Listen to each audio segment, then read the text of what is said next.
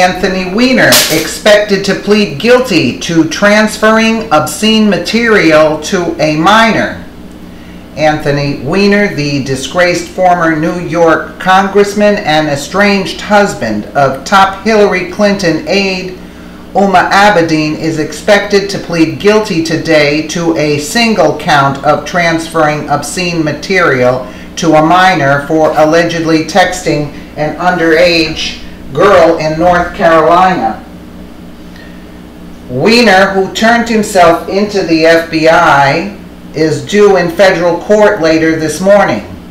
The emails that prompted the FBI to reopen its review of Clinton's private server days before the 2016 presidential election emerged from a federal investigation into whether Weiner sent explicit messages to an underage girl in North Carolina.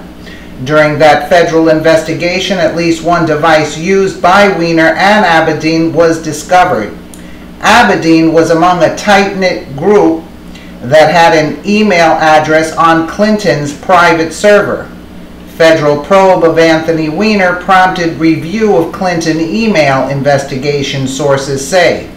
Huma Abedin announces split from Anthony Weiner, a look back at Anthony Weiner's sexting scandals.